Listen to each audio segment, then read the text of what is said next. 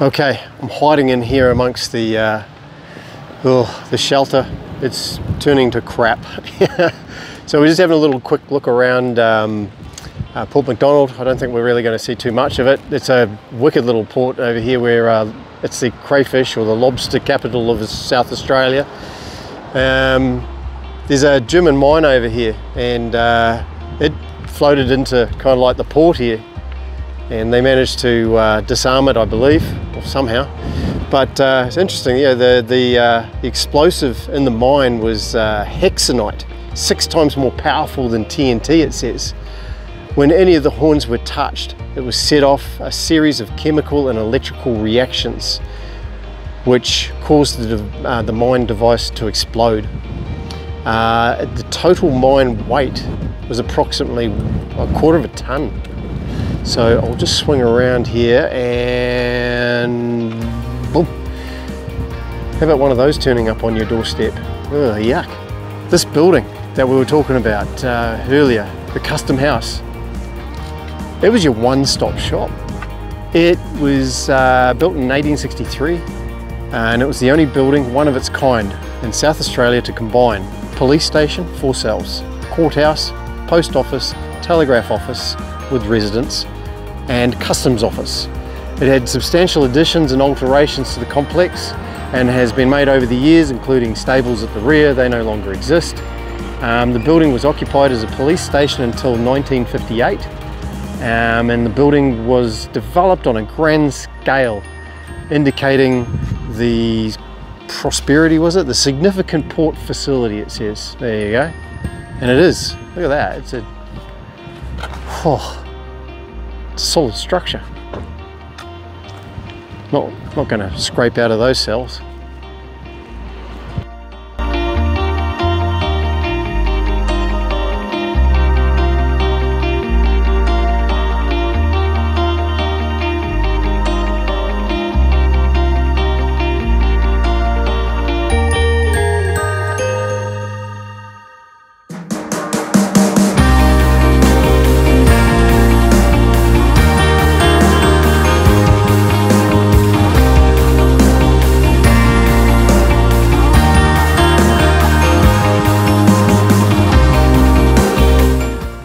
So there we have it, Port Mac, as it's shortened form, or Port MacDonnell, is known for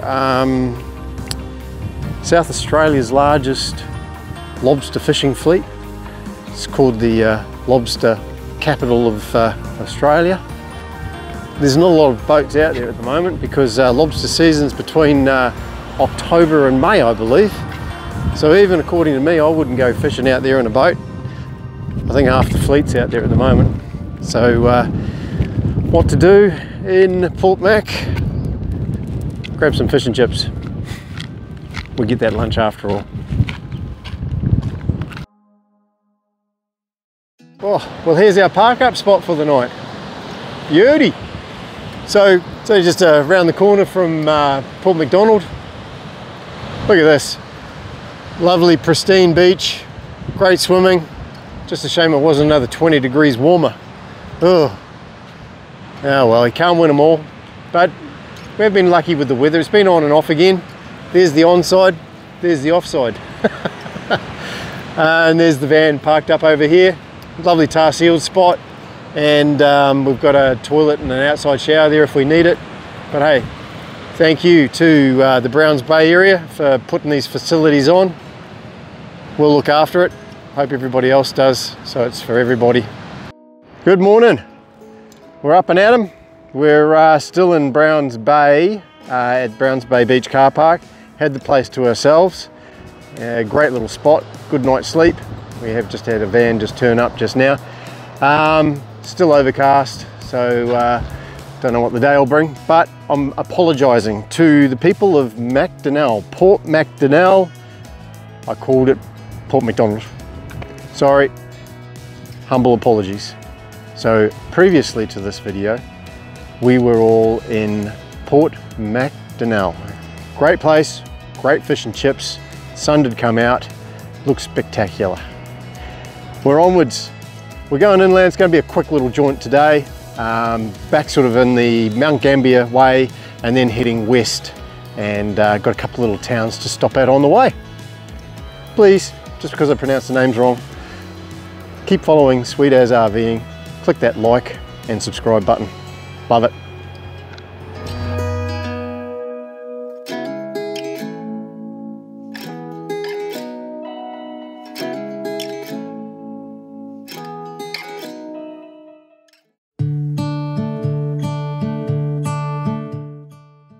Right, just left the Browns Bay, good campsite.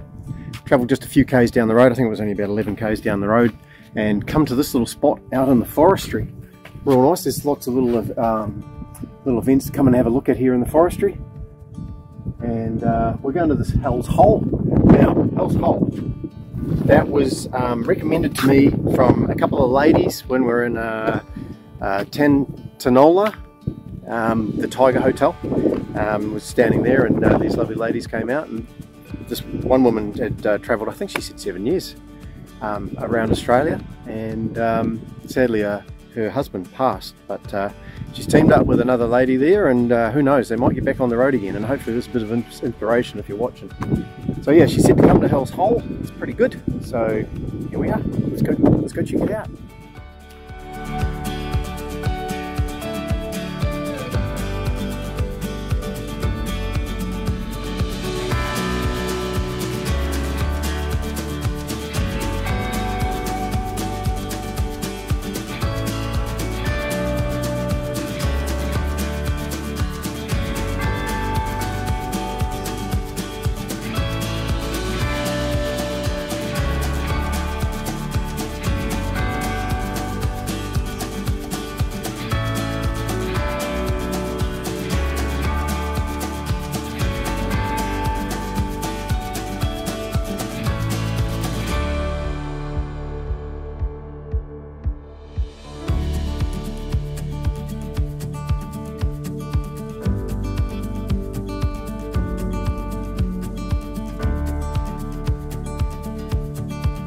And here we have it.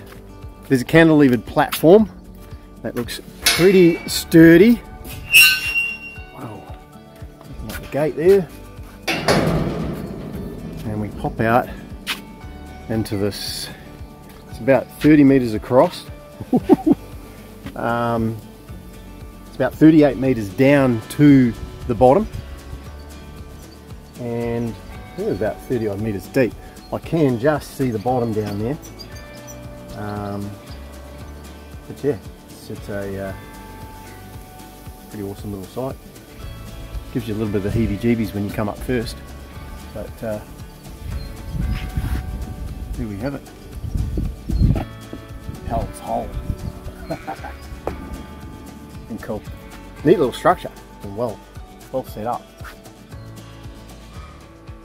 So to dive this. So I guess, I was thinking that was a gate.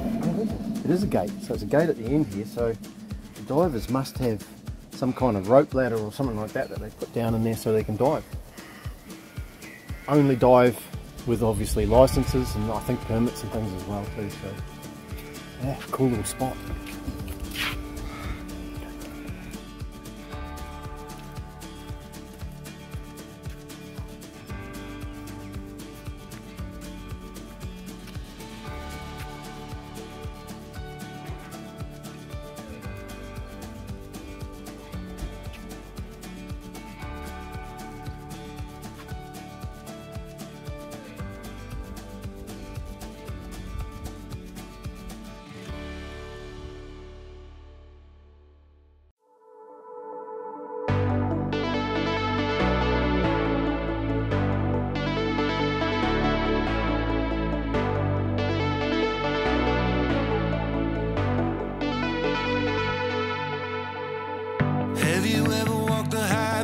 Watched the northern lights flash, took a photograph on a Paris street. Have you ever climbed a tall tree, asked someone for mercy, gave something away that wasn't free? I don't wanna get a vision of you stuck in my head, because I know that you were meant to be wilder. Another night of television while you're lying in bed, it's slowly gonna be the death of you. Have you ever really lived?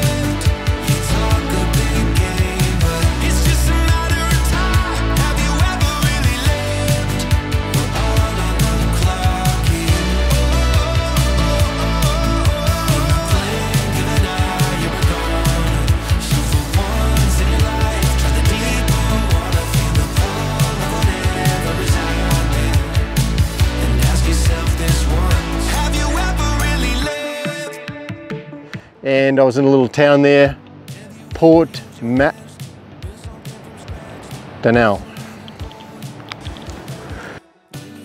So yeah, pretty good. And then we'll have a guess what? Just that was a snake. He went that way. He was only about 3 feet long. He's dived off.